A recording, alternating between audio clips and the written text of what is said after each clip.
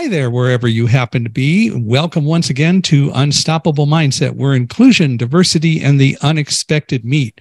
Unexpected is always fun, but we also talk about inclusion first because it's the only way to make sure that we deal with everyone. The problem with diversity is it has tended to leave out disabilities. Some may disagree, but when you hear people discuss diversity, they don't discuss disabilities.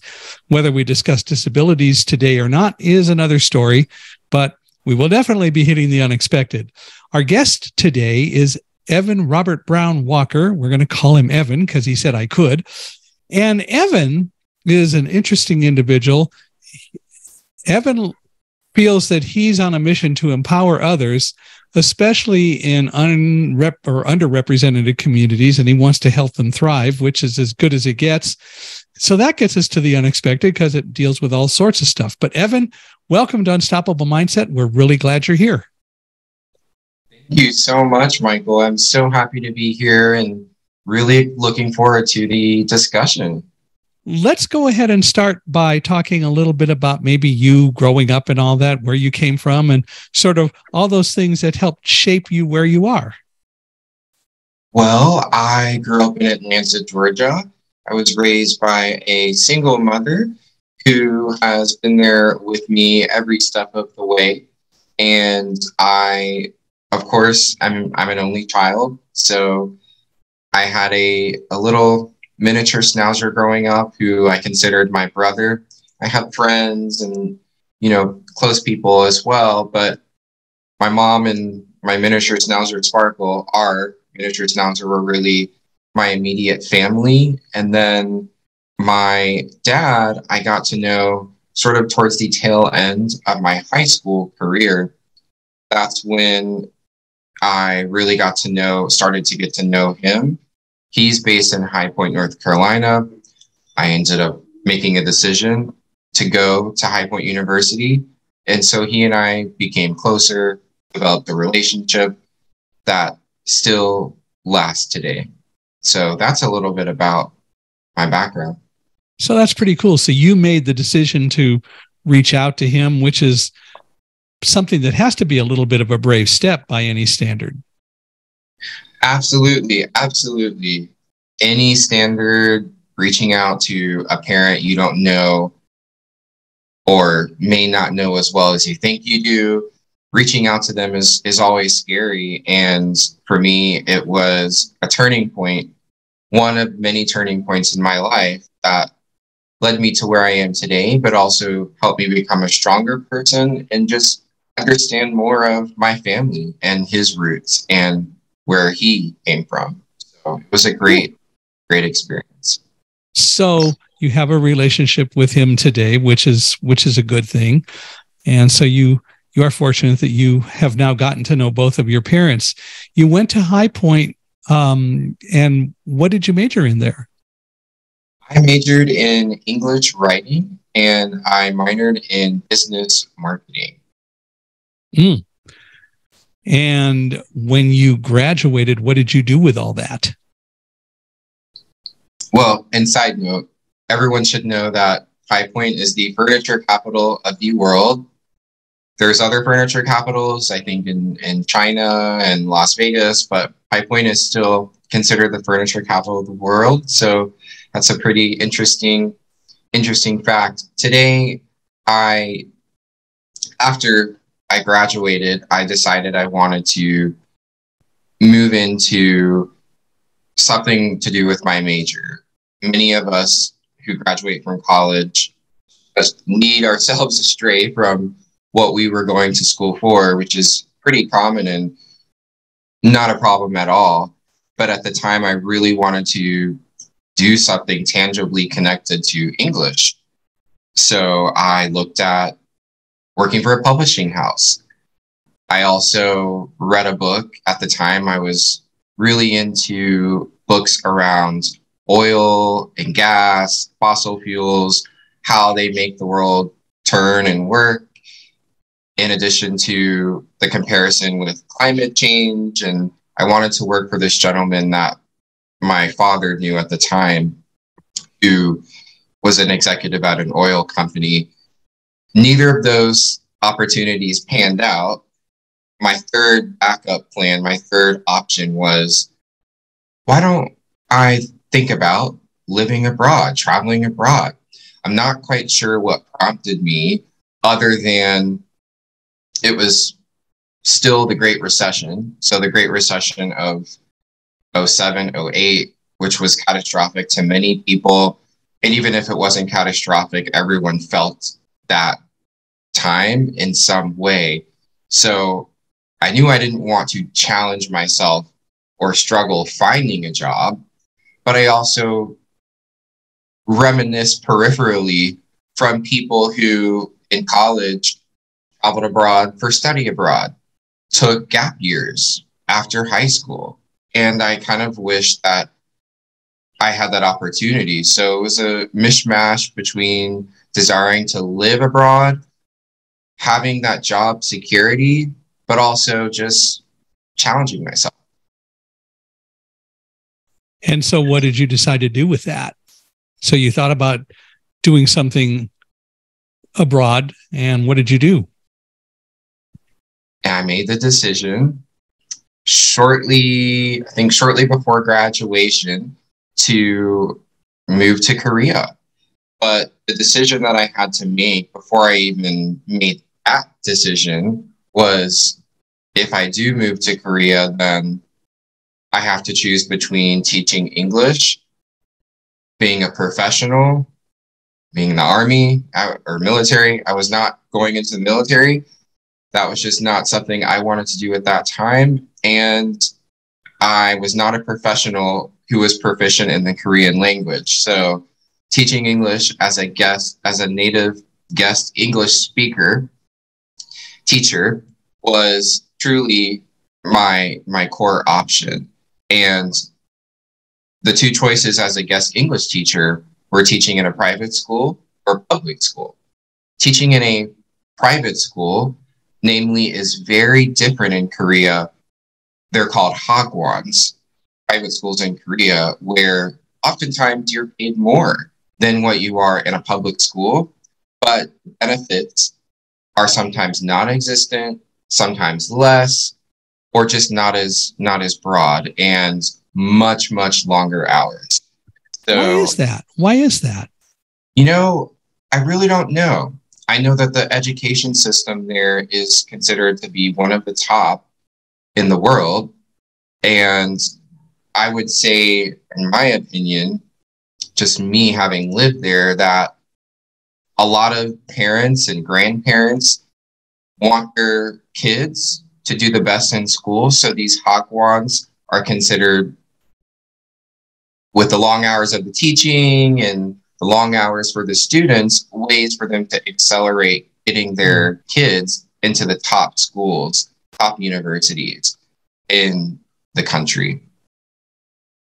So you had a choice of, or at least the potential option of, teaching in a private setting or in a more public setting. Which did you end up doing? I went with public only because I wanted to make sure that I had enough benefits as far as healthcare.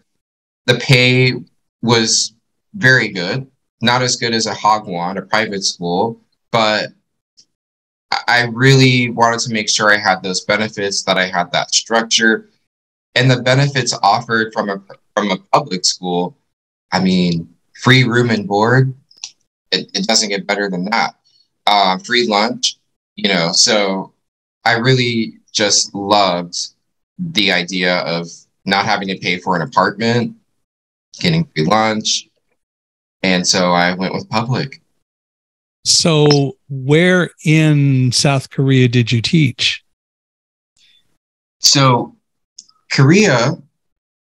in South Korea, I taught in what's referred to there as the inland island.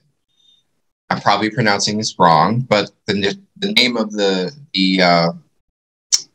city was Yongyang, and the province or the state that Yongyang was in was called Yongsangbuk-do, which was the eastern part of the country. So Seoul sits, the capital, on the western side. I was on the eastern side. Yeah, my visit to Korea was to Seoul and to places within an hour of it. I went to speak there in 2007, Right. and had an opportunity to be there and also see the Korean guide dog schools, which were or school which was started by the president and others of Samsung. And so that was it was fascinating. I never got to meet him, but we did get to visit the school and do some speaking around Seoul. So that was fun, but I never did get to tour the whole country, which I would have loved to have done. It was a wonderful country, and the people were extremely friendly to me, at least, and to my dog. Yes, it's a country that is just like you said, just gorgeous. The country of morning, lands of morning calm. It's also a country of opposites in many ways. So really, really hot summer, sweltering hot, really, really cold winter, Siberian winds, and even some social norms and things like that.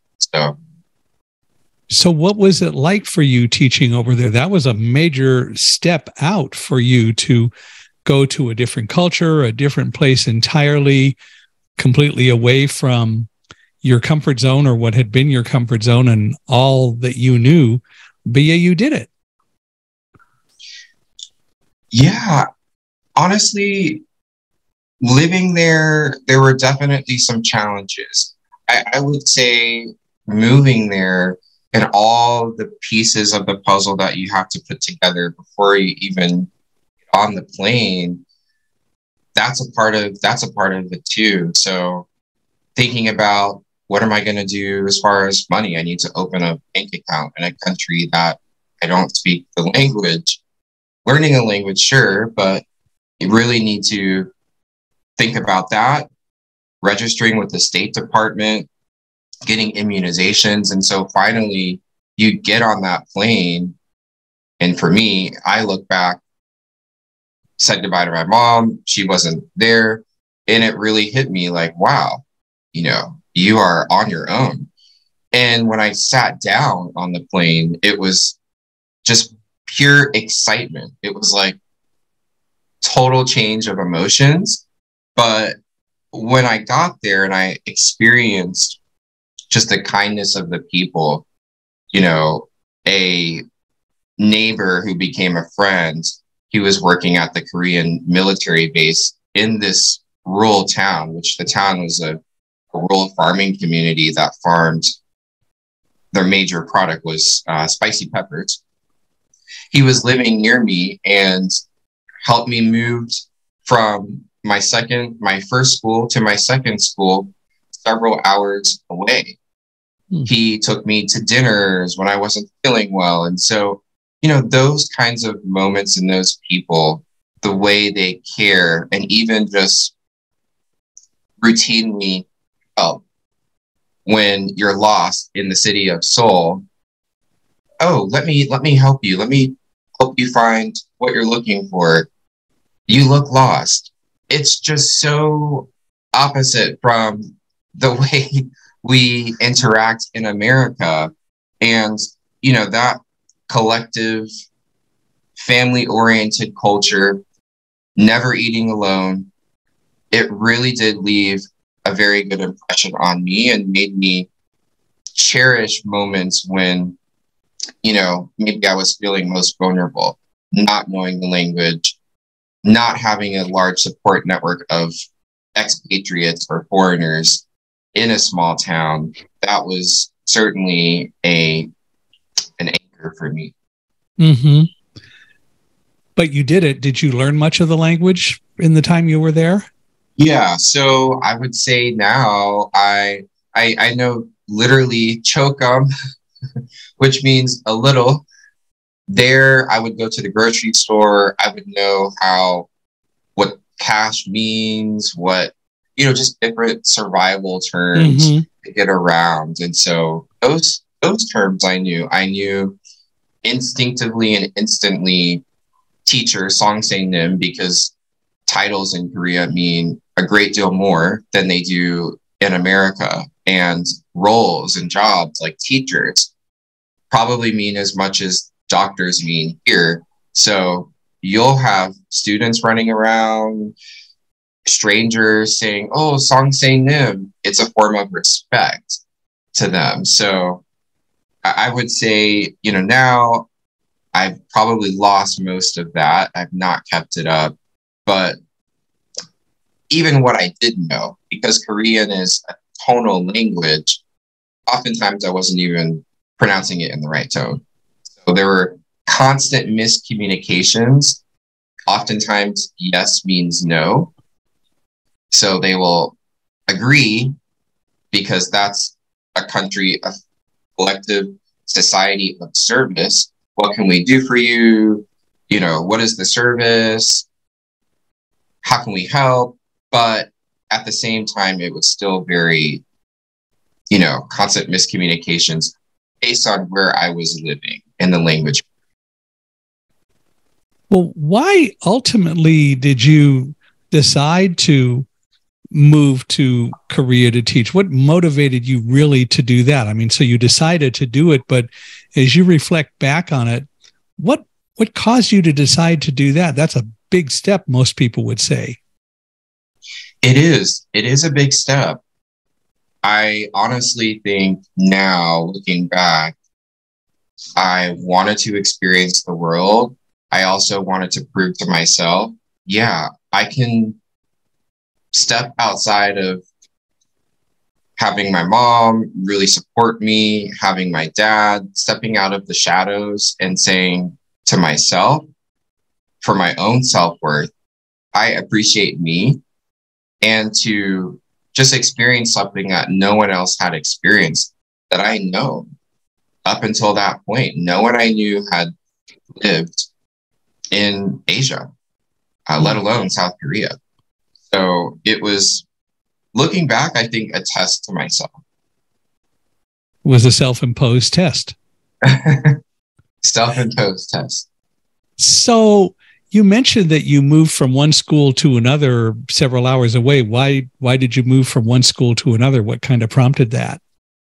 So the move was for contract. So in Korea, you really learn about flexibility, adaptability as a guest English teacher.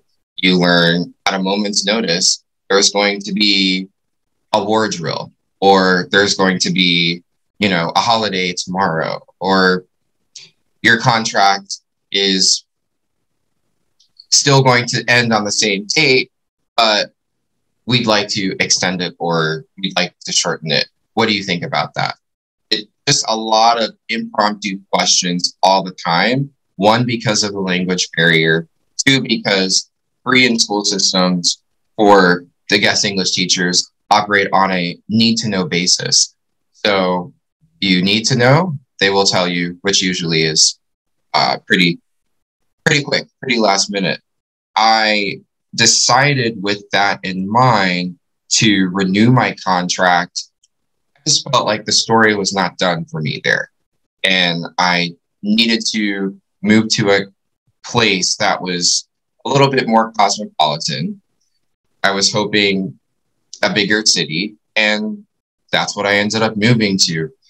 The English program in Korea was actually the program that I was hired through. And I was hired before that through the Council on International Education Exchange, called CIEE. That is basically a recruiter for the English program in Korea, which is a government program in Korea that hires guest English teachers. And so I knew someone about an hour away. He was the regional coordinator for the English program in Korea. He had sent an email to all the teachers in Gyeongsangbuk-do that we have a role. It's in Yecheon. It's the boys' high school. If you'd like to take up this role, let me know. And so it wasn't far from me but it was closer to Seoul, which was great. And I just wanted to stay and experience a bigger city, be closer to Seoul, and continue my learning of the culture. So you took it, and there you were. How much larger was the second town or the more cosmopolitan area for you? I don't know how much larger. It was definitely by population, but it was definitely quite large in that there was a skyline. And I will also say that that city, Yecheon, was close to the mask dancing city. So Korean mask dancing is a tradition in their culture. And that city is called Andong. So Yecheon and Andong were probably about 20, 30 minutes apart. Andong was an even bigger city. So it was still, Yecheon was still a farming community, but it had enough of an infrastructure socially for me to make the decision with about 7 other expatriates and a few more shops for me to enjoy. I would say Yecheon was about 2.5 to 3 hours from Seoul. Yongyang was 5. So it was a great move in that way that I could still, make that jump in a quicker way. So when I was there, I never really got to, as I say, do a lot of touring around. It's to be real cute. So did you ever find a Costco in South Korea? That is so funny that you asked that. I don't recall that, but there's a very similar chain called Home Plus. I believe that's the name of the chain, and it's basically like a Costco. You've got a lot of goods in bulk, and so many weekends from Yecheon, I would take the bus to Andong, where the Home Plus was, and just buy tons and tons of food and things like that. There was one instance where before I was in Yecheon, I actually took the bus, which all the names of the buses, all the routes, all the time, everything's in Korean. So I took the bus. It was my first winter in Korea. I had some coats, but nothing that I needed for sub-zero temperatures, Fahrenheit. So I took the bus, I thought, to Andong from Yongyang, which was about 2 hours or so. What I didn't know was I actually took the bus to Daegu, which was a while longer. And so when I got off the bus and realized I was not in Andong, I was like, well, where's the Home Plus? Might as well make the best of it. So I just, went shopping, to get some coats and hats and things like that. Thermal underwear. You found a Home Plus. I found a Home Plus. You've got to be able to adapt. You're going to misstep a lot living abroad, living in a foreign country. So those kinds of lessons where you can be flexible is really, really important. What would you advise to someone if they're thinking of going to a foreign country or living in a foreign country, or even just going as part of a holiday or whatever? What would you advise people? What I would advise, well, living in a foreign country, I would say there are pivotal moments while you're there, but then there's a pivotal moment of making that decision to even go there and live there. And I would say for me,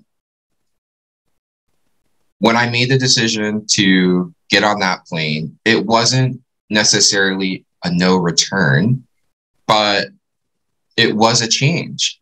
And for me, it's a point at which the experience didn't just change my life, it started a new one.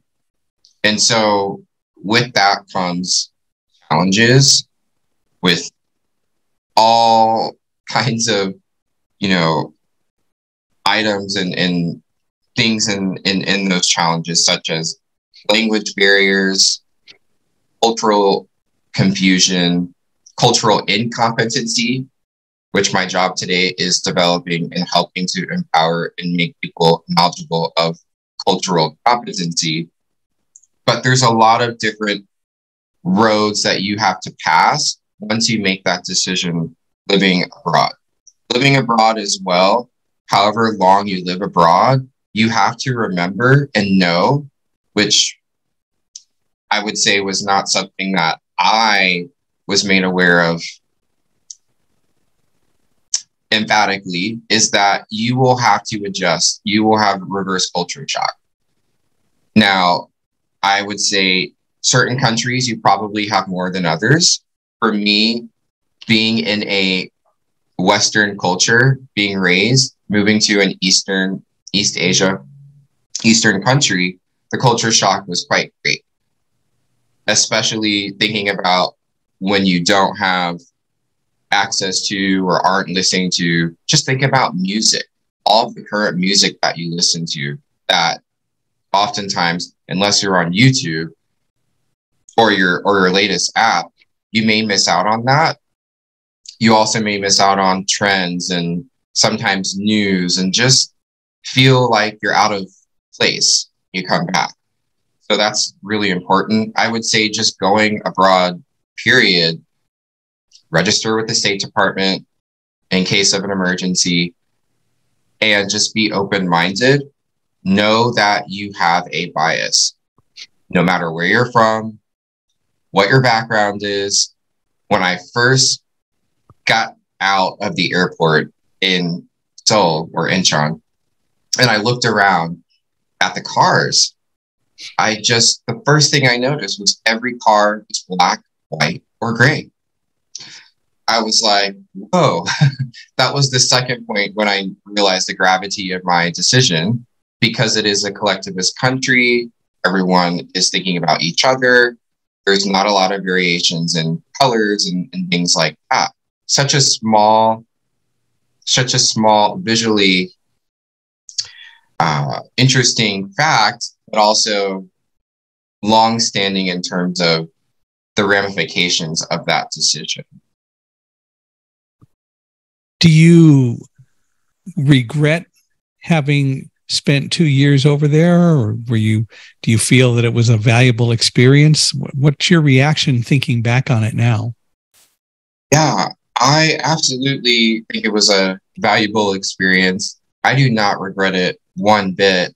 If I could do it over again, I would probably do some things differently, but every conversation I have meeting someone new, it usually comes up.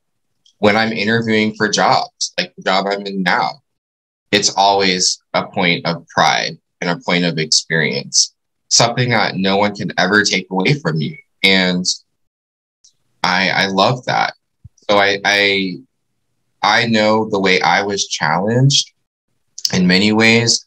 I had some of the best times in my life meeting different people from around the world in Seoul, coming out, which was not necessarily the best time living there so far from home, but coming out as a gay Black man over Skype to my family on my mom's side, who was very, very welcoming and, very proud of me for doing so. And my dad was too later on. Yeah. But I was thinking that by that time we had a lot more ability to communicate. So at least you had some opportunities to talk to people back here in the States that you wouldn't have had 10 or 15 years before.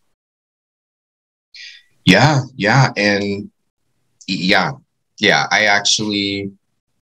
because I went through a recruiter, the CIEE organization, which I think is now an NGO, they offered me the opportunity to blog about my experiences there. So I was joined by a number of bloggers, guest English teachers, where I posted about this and that. And I was able, to your point, to email that blog to family and friends. They could keep up with me. There was one particular time, the spring of 2013, where I was getting a lot of emails because of the North Korean missile crisis. Today, it's looked at as a pivotal point in time, or a point in time where really they had ramped up from February to May so many different threats to South Korea and to America, which they still do today. They're very frustrated usually with our annual military drills in the spring. That year, it was so bad that they actually scrapped 1953 armistice. They told foreigners, you should probably leave because there's going to be a war. It's going to be violent. It was crazy. It got so bad that my mom and I started talking about escape plans. If war does break out, a violent war, how are you going to get home? So, yeah, I would say definitely, there were those times when I was especially grateful for the modern communication. So you were over in South Korea for 2 years, and then you decided that was enough, or what was your motivation for then deciding to come back? My motivation deciding to come back was, I thought that was enough. I had made what I thought, which is definitely the case in my eyes, lifelong friends. I had pushed myself to the limit, even from a climate, cultural norms, food perspective, housing perspective. And I wanted to start my professional career back home. Ultimately, I didn't want to push that back any longer. Some people I still know, they're teaching all over the world, backpacking, staying in Korea, and that works for them. But for me, after 2 years, I was grateful for the experience. So many great times, challenging times, but I was ready to come back. So you came back, and what were you thinking about doing with your life once you came back? So I came back. I honestly didn't know. I wanted to process what I had just done. And I also went through, I think, 3 months of reverse culture shock. What I envisioned as the American culture that I left, what I envisioned as the culture of my community, the LGBTQ plus community, the culture of Atlanta, all of those things as an expatriate living thousands of miles away, in some way or another, were not what I envisioned them to be, which is just not good or bad. It's just what happens. So I had the privilege living over there, having free room and board, to save a lot of money. So I didn't need to work the first 3 or so months that I was back. And then I was lucky enough in the spring. So I got back in August, and I got a job in March the following year through a British insurance company called Hiscox Insurance. And I'm grateful to this day that they hired me. Had a great career there for 5 years. But that's really what I did, was reflect. I had definitely some, I don't want to say challenges, but it really was a challenge in many ways, because my concern at that point was my health. I had come back after spraining my ankle earlier in the year, back when I was in Korea. And when I was in Korea and I went to a doctor, the first time, due to language barriers, there was no need for me to wrap my ankle that I had wrapped. Although it was a sprained ankle, so of course I need to wrap it. Then when I went to get, I think it was an MRI or an X-ray, they actually told me that your foot has an extra bone. And so you probably just surgery to get the bone out. So by the time I got home, again, just reminiscing the good times, the challenging times, and then also thinking at some point I'm going to have to probably get this out. So again, I was grateful to get the job. Several months passed, but I think anyone coming back from living abroad should really, if they can, take that time to just adjust. So did you have an extra bone in your foot? Did you have an extra bone in your foot? If I could talk, I'd be in great shape. I sure did. I had an accessory bone down there. Yeah. And in the foot, on the side of my ankle. And so I ended up having surgery later that year after I was hired. It was a reconstructive surgery, the first of its kind that my doctor had done. They reattached the tendon, took the bone out, and gave me an arch. So I likely will have to have the same thing done to my other foot, but we'll cross that bridge when we get there. So at least they diagnosed it over there. And exactly. That was an interesting experience, I bet. You didn't expect. Totally unexpected, but that's what comes with doing things that are unconventional. And when you take risk, you can't foresee everything that happens. It's a calculated risk. I also had, a finger, a little cyst in my finger that I had to get taken out right before I came home. There's just things like that. Coming from a Western country, any country, when you live somewhere else, due to climate, food, you learn things more about your body and your health that you weren't aware of. And you have to be prepared that if there's a language barrier or any other barrier, you may not have the same access to what it is that you need to repair or recover from any issues with your health. You decided not to do the surgery in Korea, obviously, and you came back here to do that. Yeah, and Korea has very good, hospitals. Let's be clear, especially in Seoul. I just wanted to be home with family, knowing I was coming home that following year. So it really I think that was the same year I came home. So what was the job the insurance company gave you? I was an underwriting assistant, which before I really read the description, thought it was related to writing. So I'm like, oh, I'm back doing something connected to my major.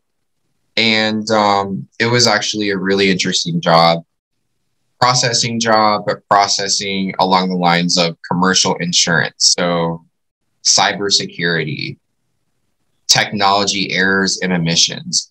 Really interesting job, interesting people, learned a lot. Definitely put in my time. I worked till midnight one time. I was a workhorse at that point. And I work hard now, and I, work smart, collaborate, all of those things. But I really try just be in the present and balance and integrate my work and life in a way where I'm not going to burn myself out. As a lot of earlier in career people tend to disregard coming out, just want to prove ourselves and things like that. Let me just work till my wits ends. But no, I don't do that anymore. But it was a great company. Still have great friends from there. One of my mentors from the Pride Resource Group. Still keep in touch. So when you, as an underwriter, you're doing that work, what is it you do? So you were talking about everything from dealing with intellectual property and cybersecurity and so on. What do you do? Or what did you do? So I was really the underwriting assistant for the underwriter. So they would look up the risk of, what's the risk of, Michael Hingson's company having a data breach. Okay, so this is what we'll cover. If you have a data breach, this is the amount that we'll pay. And so as an underwriting assistant, I would then help kind of put those rates together for them. But more often than not, provide them with a quote to send to you, or rather your broker, your insurance broker. And, just kind of processing, getting those quotes out, getting those declines out, and canceling policies when necessary. That was my day out. Well, and it clearly can be a part of a fascinating process. I recognize the value and the need of insurance and the whole concept of risk management. And I speak about risk management from another side, which is basically more on the emergency preparedness side. You're in a room, you're listening to me speak. Do you know where the emergency exits are? Not the door that you came in, but the emergency exits. And the whole concept of risk management from that standpoint, which also very possibly could affect your insurance. How well do you make sure that people who come to your facility know what to do in an emergency, and how well do you teach people might very well affect what you have to pay in the way of insurance, so that you prove that you're being as careful as you can be. You know what, Michael, you're absolutely right. You're absolutely right. The importance cannot be understated. And even terrorism, kidnap, ransom, active shooter, all of those. But I do remember from reading your book and just looking at YouTube videos and research that you had all of the plans from, as a survivor of 9/11, working in the tower, one of the towers. You had those plans in Braille that you had basically were an expert as to how to evacuate before the catastrophe that happens occurred. I still remember speaking at one organization meeting, risk managers in Missouri. I think we were at Branson, but it was a meeting of risk management people from the Midwest. And after speaking, one of the people said, we've never thought about the fact that as a company, and it was a power company, they were one of the utilities, we have generating stations, and we don't teach our people really how to get out. That is, if there's a fire down in the station, how are people going to be able to get out because they can't see due to the smoke and so on? And we actually worked together to develop a mechanism by which their people were able to escape without being able to see the exits because of the smoke. So they took that sort of thing very seriously, and it is. And people really need to prepare more than they do. But they put some things in place. It was really cool to hear about it later, which is just really wonderful. Well, so you worked at the insurance company for 5 years, and that's a good long time for some people. But you worked there for 5 years. So what made you leave, and where did you go? Honestly, I really just wanted to lean in more to that interest that I had found and passion related to diversity, inclusion, belonging, and really being able to sink my teeth into a full-time diversity, inclusion, and belonging role. I was working in my last job as a training coordinator there, so I had some exposure to training courses focused on women in leadership and in unconscious bias, but I wanted to do more. I had started what we called at the time our LGBT plus network, with someone I now call a friend, an executive there, but also several other employees who are based in London. And so we created this global, what I call now at my current company, Employee Resource Group, ERG, and it was very successful. I mean, senior leadership was totally engaged. The visibility was global. It was on the top of everyone's minds. And honestly, biased, but I think that it gave other networks the visibility that they needed as well. And it put a spotlight on all the efforts that were going on related to inclusion and diversity. So much so that they asked me to speak to the company about the networks. What led you to develop the passion? Or did you just start to think about it and it kind of grew, or what? I still to this day, I'm not quite sure.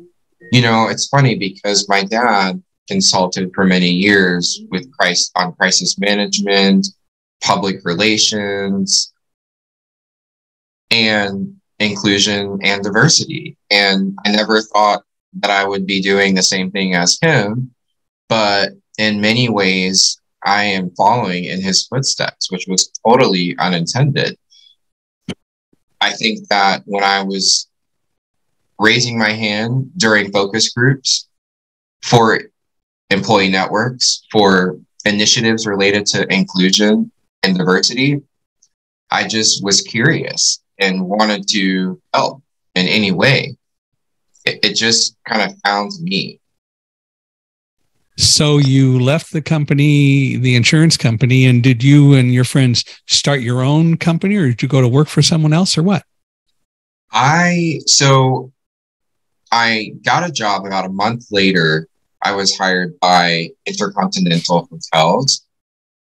This was actually the year of 2020, and it was in March. So shortly before I started that job, which was a full-time diversity and inclusion role, specialist role, I had enrolled in a Cornell online course, certificate in diversity and inclusion.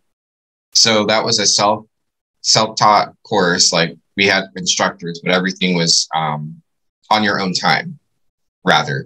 So there was no rush for me, but I had it in the event it took longer to find a job than I expected. Well, even though I found the job and I got a job rather quickly, COVID hit, of course. And so just starting there, I was let go. It was a contract to permanent position. And at the time, there were a number of other people who were permanent, I believe, who might have been let go as well. But so many companies were just scrambling as to what to do. Everyone was sent home. And so I just used that time in between jobs to complete that course, which was a very rigorous course about engagement, your own engagement. When you weren't engaged, what did you do? Why do you feel that that was the case? And how do you make others feel engaged and included? So that took me about 8 months to complete. By the end of it, I moved on to another company that had extended an offer. That company was a great role, great company. But after about 2 years with that company, I decided, you know what? I would like a change. And I feel like there's a new environment, a new path where I can experience being a diversity and inclusion manager. I had left after IHG and starting at this company 8 months later, or in the fall.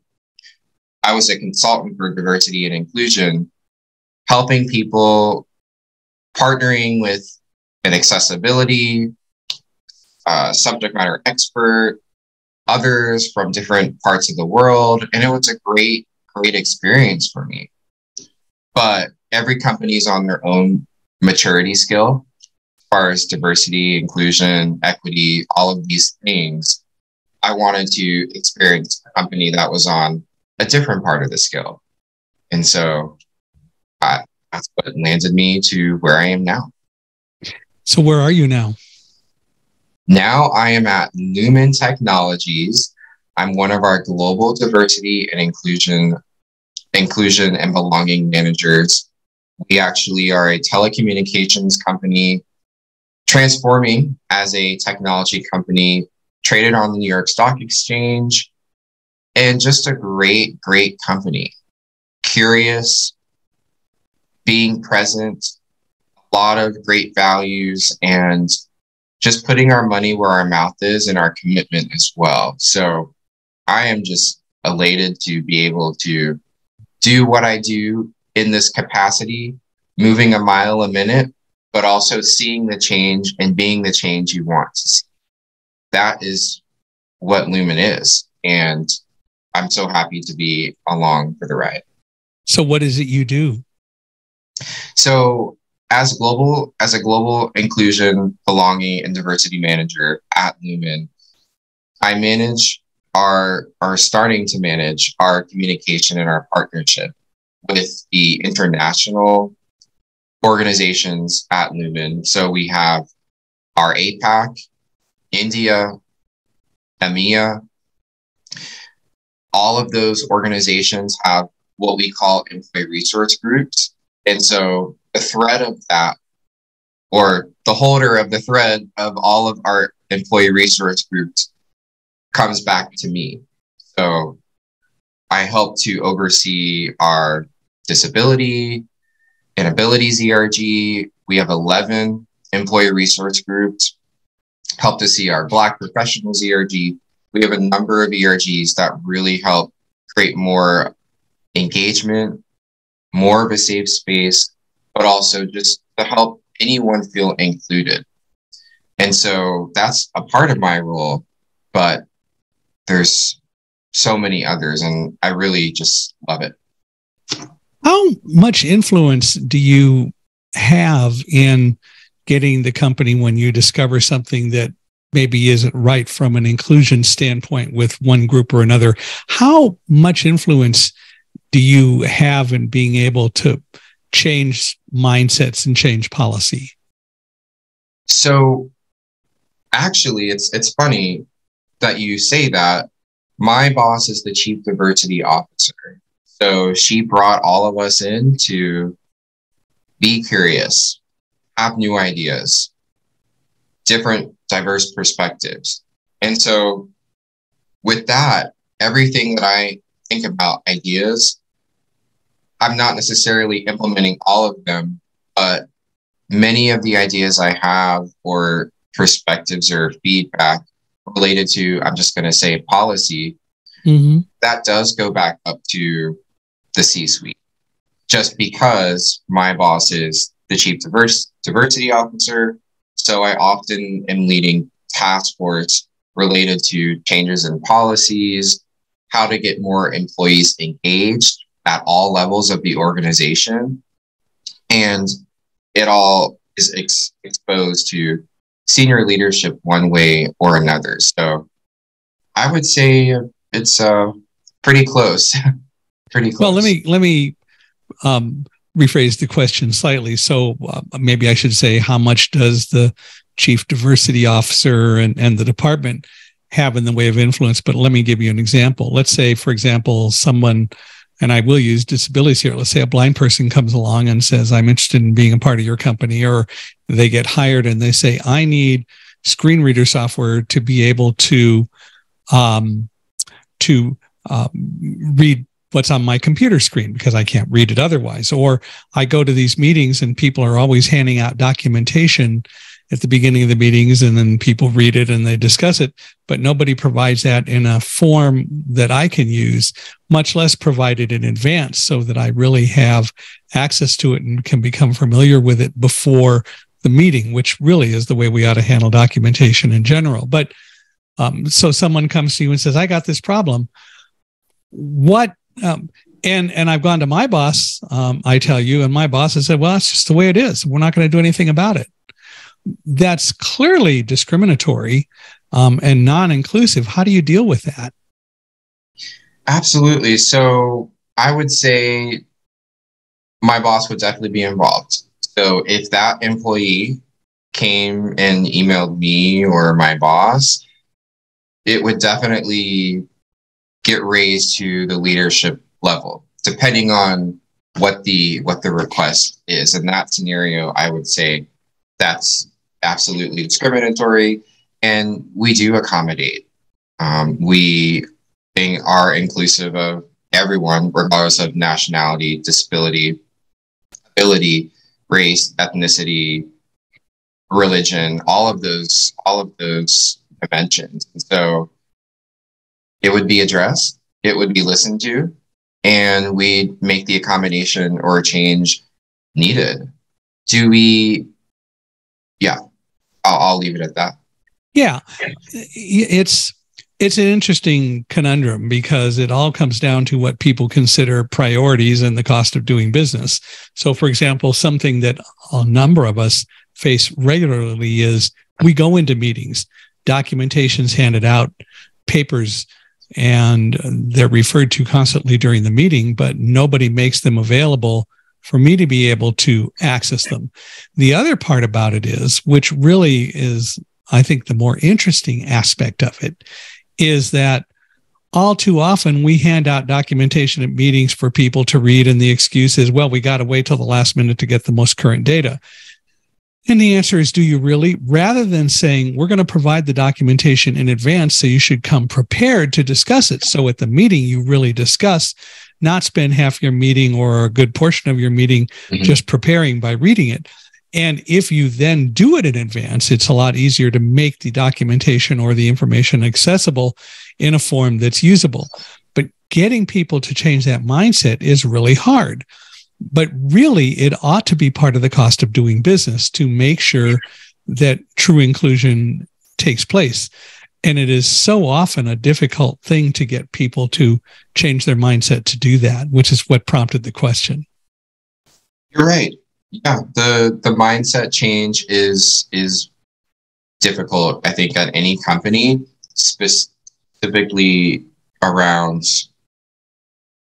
this topic in a time of transformation, a time in society where the economy is very uncertain, the times that we're living in. And if you don't have those infrastructure, those systems in place already to support the mindset shift, that makes it even more difficult.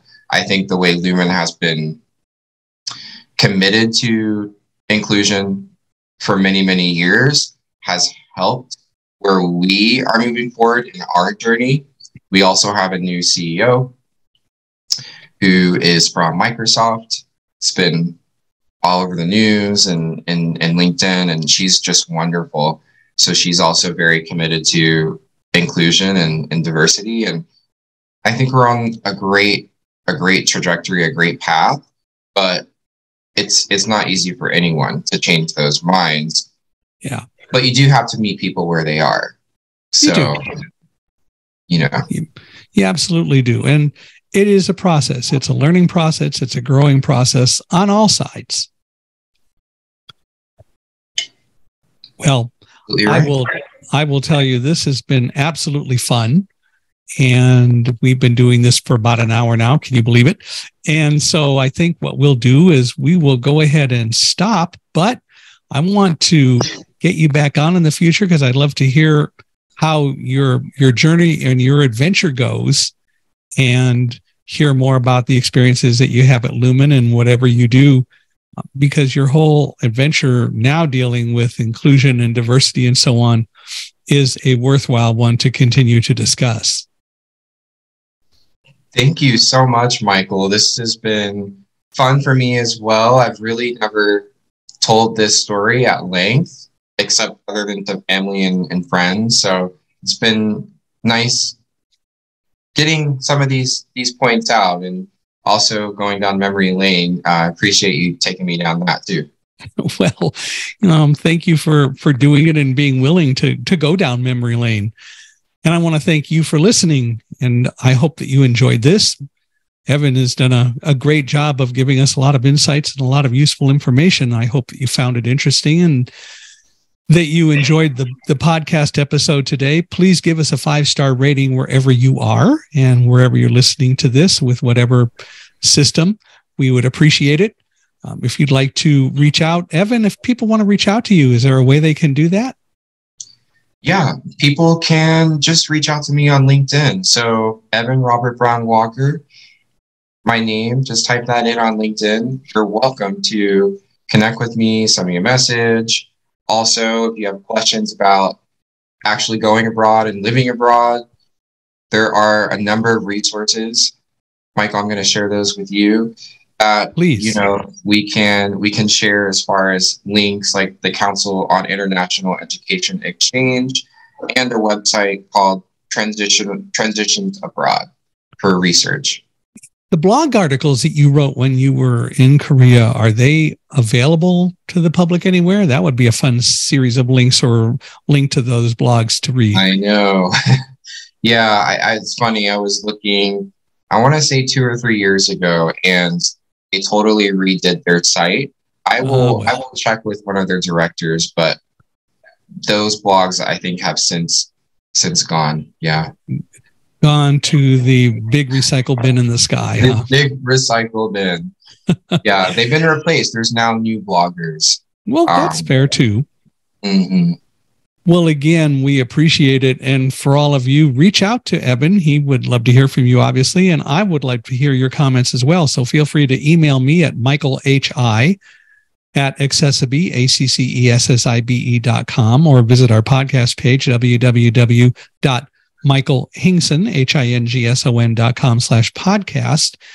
We'd love to hear from you. And of course, those ratings are greatly appreciated. Love to get your thoughts. And if you have people in mind or think of people who you think we ought to have an unstoppable mindset, and Evan, you as well, whether it's other people at Lumen or elsewhere, we'd love to hear from you, and always are looking for podcast guests who can come on and tell stories. So we'd appreciate you letting us know about those people as well and giving us introductions. Absolutely. Well, thank you one last time for being here. We really appreciate you doing this. And I expect to have you back on and we can hear about more adventures. Oh, thank you, Michael. Pleasure meeting you as well. And thank you again for the opportunity. Look forward to next time.